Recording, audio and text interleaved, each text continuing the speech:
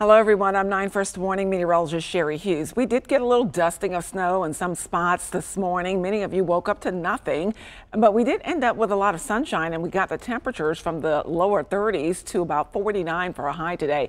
And now we're going to see clear skies overnight. So that means those temperatures, they'll come back down, but they will be seasonal. We're talking about 34 to 35 degrees, mostly clear skies out there and a fairly light wind, 5 to maybe 10 miles an hour throughout the time period tonight.